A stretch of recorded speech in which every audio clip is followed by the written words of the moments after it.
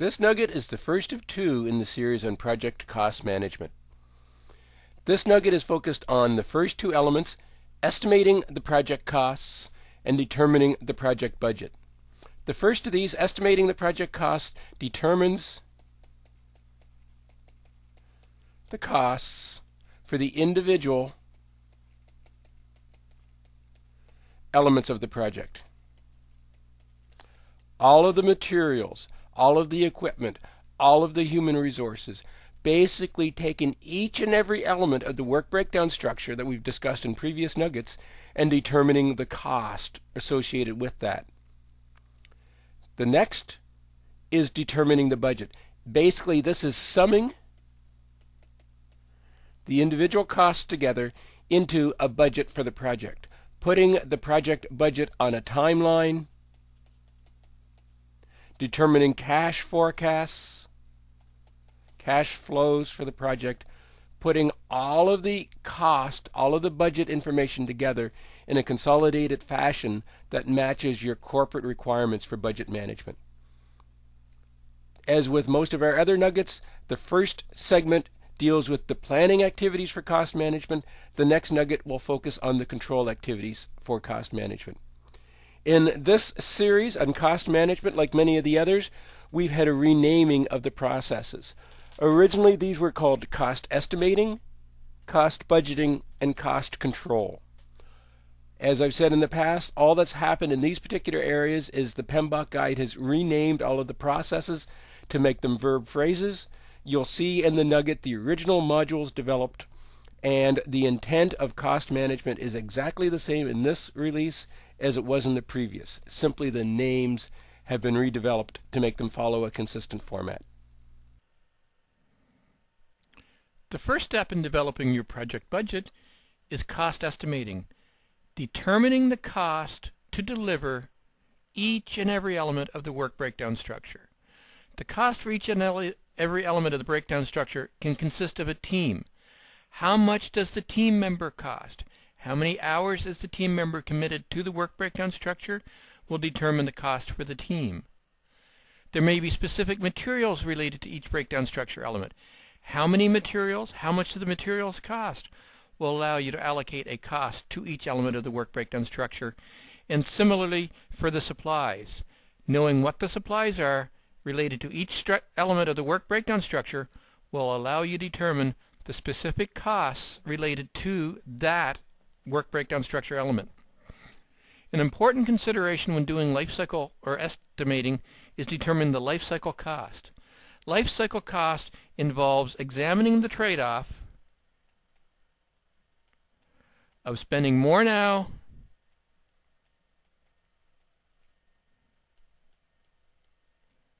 to spend less later.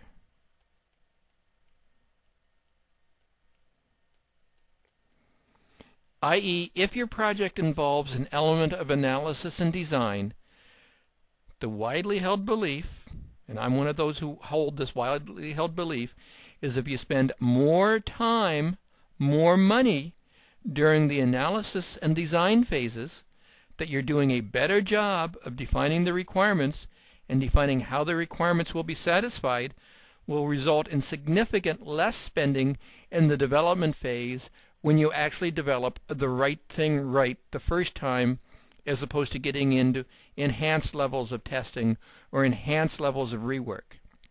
So as part of developing the overall cost estimate, you need to understand the cost for the team, for the human aspect, for the materials and the supplies required to allow you to complete each and every element of the work breakdown structure, but you also need to get into the trade-off analysis and determine, does it make more sense to increase the spending in analysis and design to have a more complete, more robust analysis and design document so that the development will require less testing and less rework and less refitting to ensure that we finally meet the overall project requirements.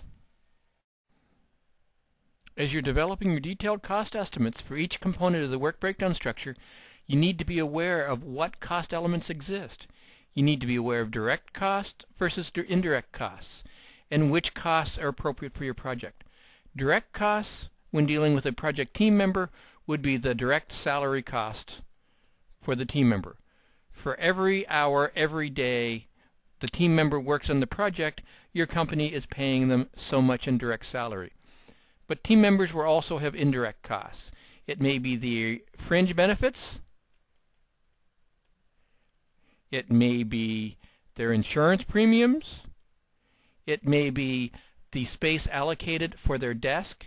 It may be the charges from the telephone company for their phone.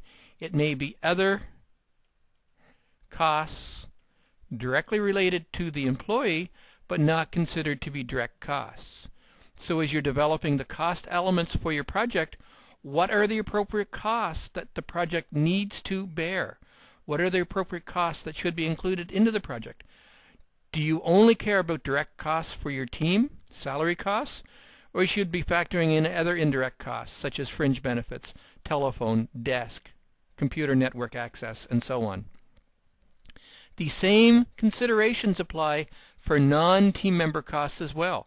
If you need to buy materials, if you need to buy a specific piece of material for your project, the direct cost would be the cost paid to your supplier for the material.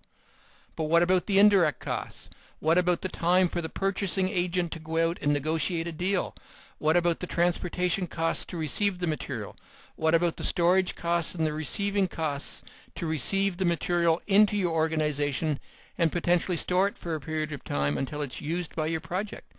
So again, you need to consider what costs should be incurred, should be borne, should be addressed by your project. Just the absolute direct costs associated with the team, the materials, and the supplies, or maybe some allocation for the indirect costs for, again, the team, the materials, and the supplies. Another consideration when you're working on cost elements are fixed costs versus variable cost.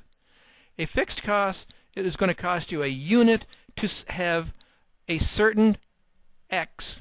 That may be a resource, that may be a material, that may be equipment available to your project. So if you need to buy a computer server, if you need to buy a piece of equipment to allow your project to continue, that's a fixed cost. It doesn't matter whether your project uses it once, uses it 100 times, uses it every day for the project. You paid the single fixed cost to acquire the product, and the cost doesn't change depending on the usage. Other project costs are going to be variable costs. For every unit used, there will be a direct cost, or for that matter, an indirect cost.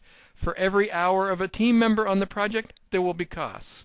For every piece of material bought, there will be a cost. For every supply used, there will be a cost. So again, as you're working on the cost elements, you need to ensure that you're dealing with the appropriate mix of direct and indirect costs, and that's going to be based on your overall corporate accounting strategy, and that you're dealing with the appropriate costs. The variable costs are typically the ones that are most easily identified and most easily included in the work breakdown structure element, because the variable costs are directly related to the level of work with each and every unit of the work breakdown structure. The fixed costs are often harder to define, harder to find when developing your cost schedule for your project. You forget that you needed to buy the server. You forget that you needed to buy the piece of equipment, and it simply disappears into the infrastructure. You must ensure that all fixed costs specifically acquired and allocated to your project are included in the overall cost calculations for your project. Another consideration you need to bring into play when you're determining your project costs for each work breakdown structure element is the cost variability. How much control do you have over the cost changing over time?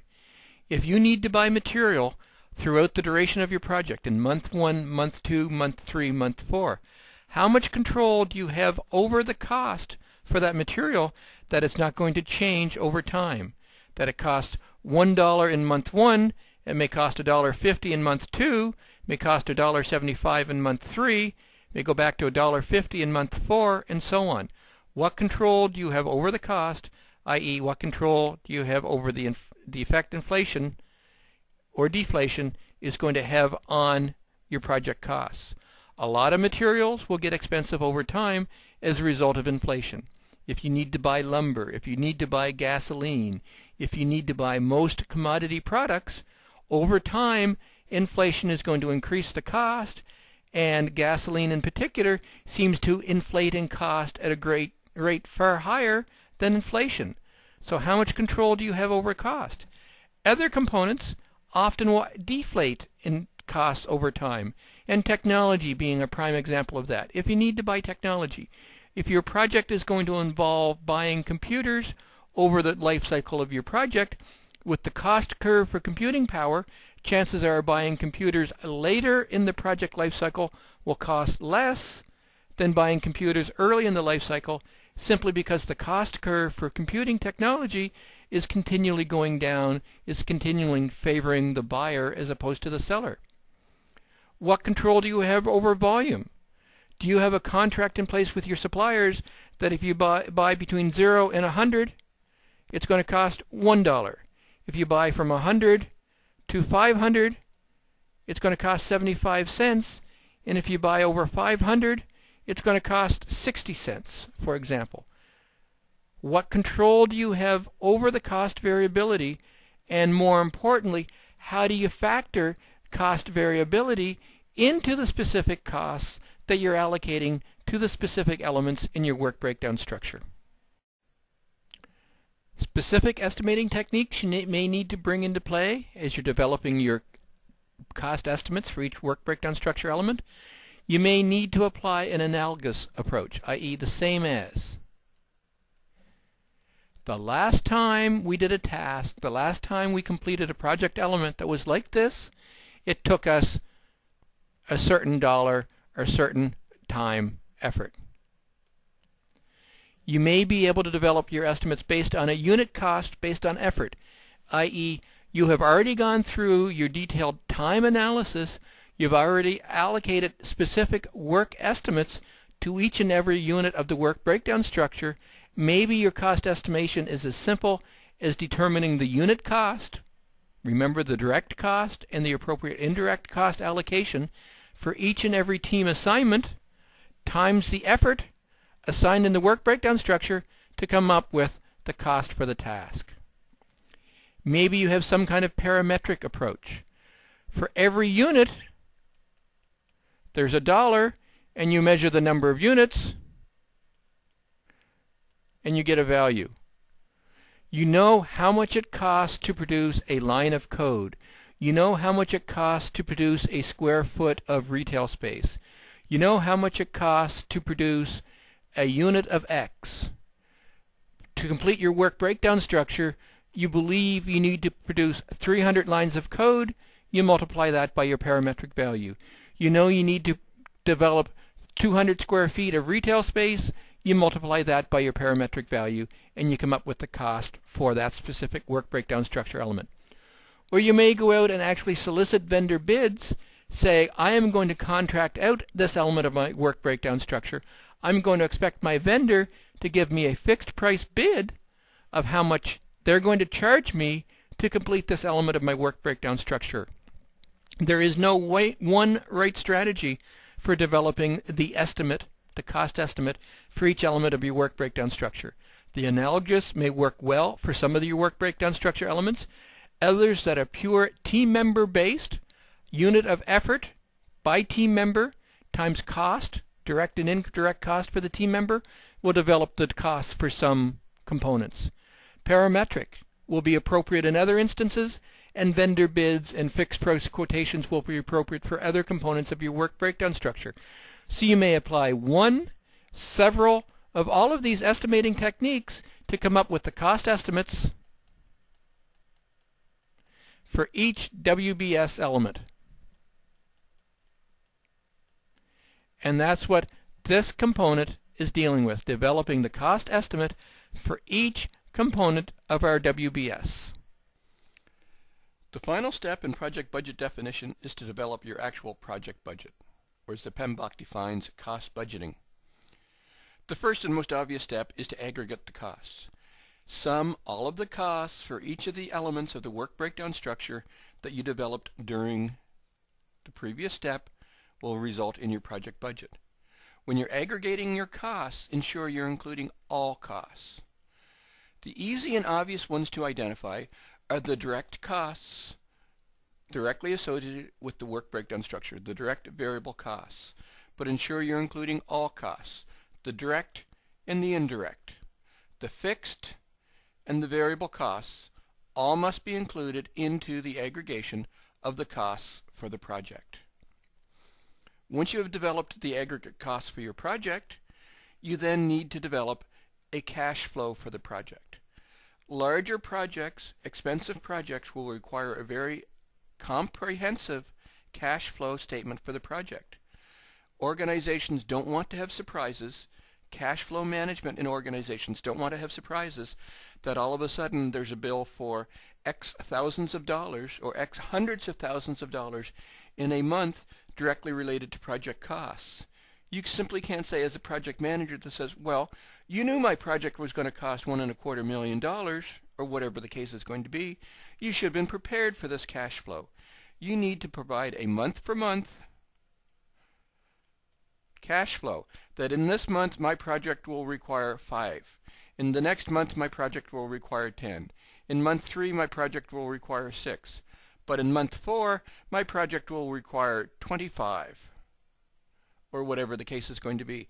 That allows the financial analyst, that allows the cash management people in your organization to have the appropriate reserves on hand so that when the bills start to flow in, when your project makes that large purchase, there are no surprises. The cash flow is available and the organization is properly prepared to deal with the cash flow requirements for your project. It's not enough to simply say, oh, you knew this was an expensive project. You need to have detailed cash flow on a month-by-month basis to ensure cash management is properly controlled within your organization. Once you have the full cost budget in place, you need to develop a cost baseline. Here is the baseline against which all future measurement for my project will be done. When the project is approved and signed off, the cost baseline is $75,000 or whatever the case is going to be. That is the baseline, that is the measurement, that is the expectation that senior management and the business have for your project. Your project will be considered on budget if your project delivers at $75,000. Not at $78,000, not at $82,000, but at $75,000. The baseline is a fixed number. The baseline is the number against which you are going to be measured. The only way your cost baseline can change is with approved changes. So if your baseline was $75,000 and you had approved changes for another $5,000, your revised baseline, and it's only revised because approved changes, will be $80,000. That is the measurement, that's the yardstick that's going to be used to overall measure, determine your project's health in terms of cash management. And finally, when you're developing your project budget line, you need to have a form of contingency. You need to have reserve. You need to have items in your hand to deal with the unknowns that's going to impact your project. It's wonderful to say, I've done all of the planning and I've determined a project baseline of $75,000. Or it's wonderful to say, I've done all my planning and improved changes and my cost baseline is $80,000.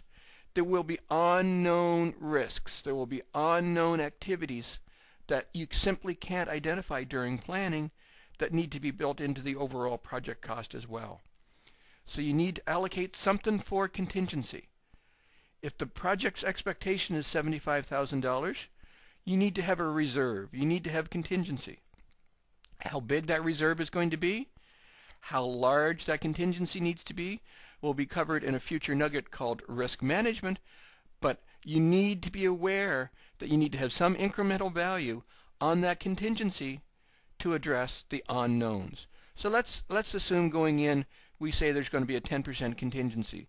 So that means our budget isn't $75,000. It's $75,000 plus the contingency, and for round numbers I'm going to say 10% is an additional $8,000. So your total project budget is $83,000, and that's excluding change. Change would increment that ongoing as the project is delivering. So although your cost baseline, the item your project is going to be measured against, should be the detailed project plan of $83,000, the project with contingency will actually be $83,000 to ensure you have some room to deal with the unknown, some room to deal with the risks. But the contingency needs to be managed separately from the cost baseline. It's not simply mad money that you can use randomly throughout your project. It's there to cover specific project risks. And finally, in terms of cost budgeting, you need to be aware of your level of precision. You'll notice when I've been quoting numbers, I've been quoting numbers rounded to the even $1,000. Although during your detailed cost estimating, your estimates are probably developed down to the dollar or even possibly down to the cent level, when you're preparing a cost budget, you need to round the numbers to the appropriate level.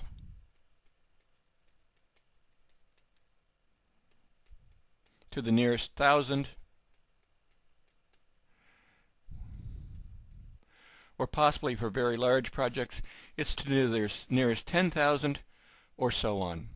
If you develop a cost budget that says, my total project budget is $75,000, $321.19, no one is even going to look at the lower level numbers, and it actually gives a false degree of impression that instead of being measured that your project delivers in the range of $75,000, or more appropriately in the range of $83,000, they're going to expect your project to deliver down to the dollars and cents. So you need to round your budget appropriately. You need to present the information at a level that management is going to expect to see it, and that's certainly rounded at the thousands, tens thousands, or maybe even $100,000 level, depending on the size and magnitude of the project. A second related level, or item, is the degree of precision. Or another stated is your degree of confidence.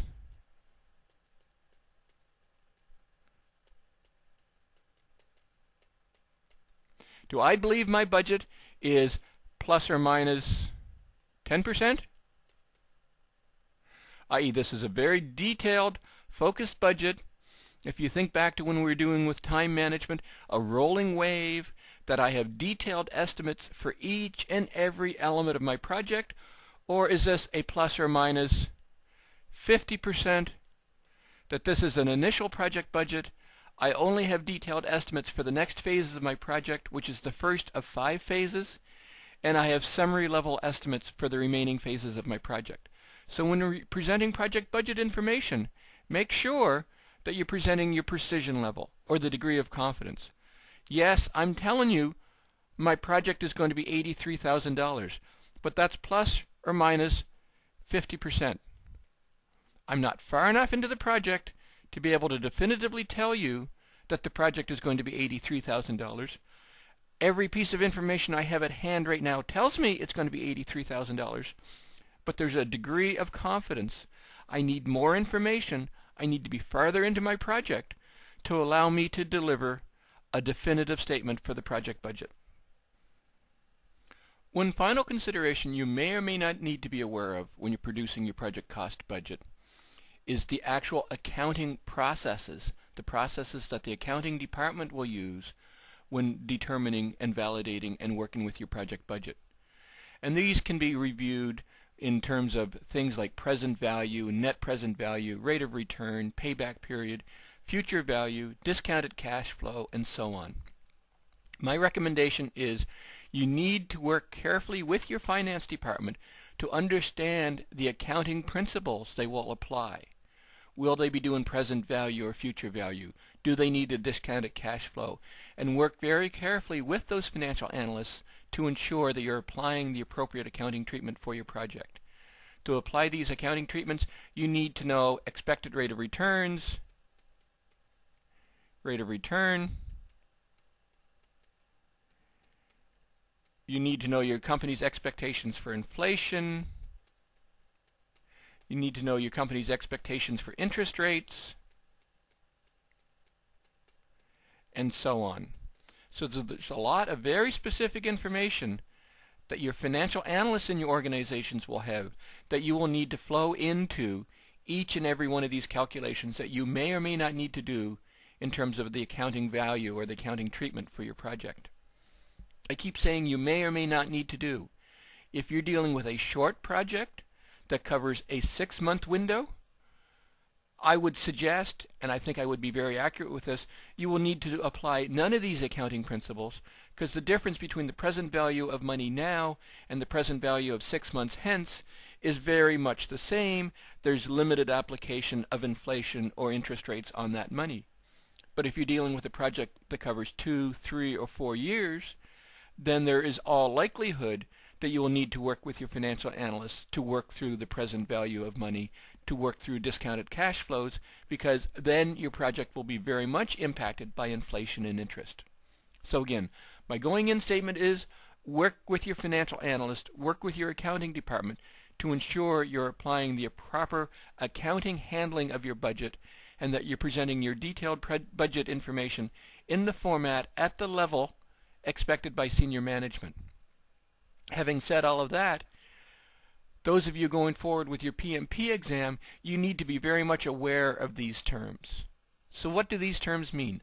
Present value is applying an expectation of future interest rates to determine what the future value of, what the present value of money is that would be received at some future point in time.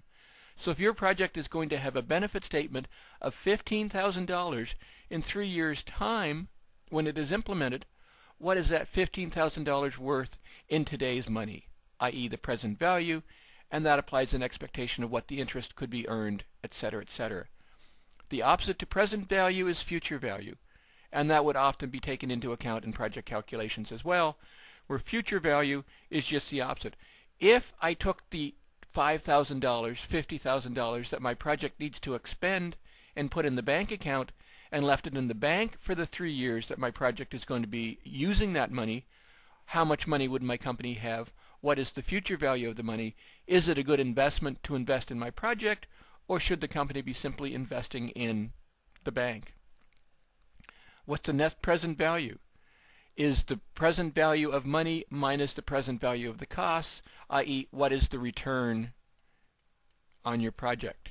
If you take the full discounted future value of benefits minus the full discounted value of the cost for your project, what is the return? Again, is the company better off investing in your project, or is the money better off taking the funds from your project and putting in the bank and earning interest, which is equivalent to our rate of return? Is this a good investment decision for our company or not? And what is the payback period? Based on the costs, based on the benefits for the project, is this project going to pay for itself in 6 months, 1 year, 2 years, 5 years? And often the length of the payback period is going to be a large determination of whether in fact the company will want to invest in your project or not. So for those of you doing your PMP, you need to be aware of, and the key is you need to be aware of these financial management terms, what they are, and how they're applied to your project. You do not need to be a financial analyst. You do not need to have a degree in accounting. In fact, in most instances in the PMP exam, you do not even need to calculate any of these present value, future value, rate of return calculations. You simply need to be aware of what they are and how they're applied to a project situation.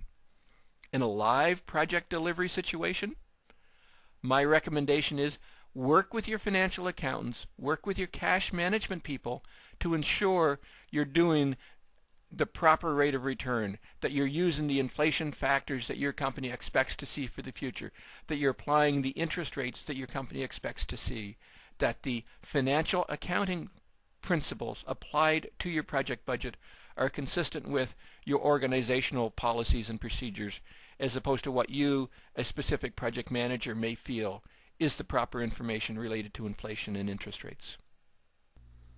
This concludes the first of our 2 nuggets on project cost management. In this nugget, we focused on the planning aspects of cost management. In that, we estimated the project. We determined the costs for each WBS element.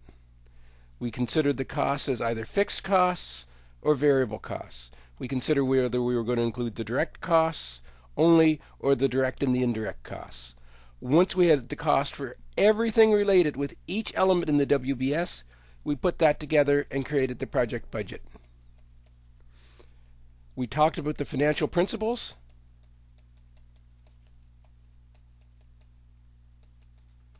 Associated with proper budget management, making the budget for your project align with the financial management practices, the principles of your organization.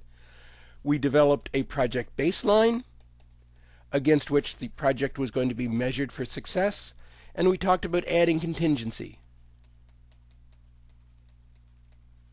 into the project budget to allow for dealing for unknowns, to leave our project equipped to deal with bad things, unknowns that's going to happen, while still delivering on budget.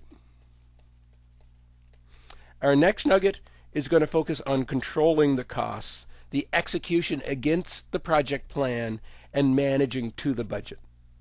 This concludes our nugget on project budget definition. I hope this video has been informative for you, and thank you very much for viewing.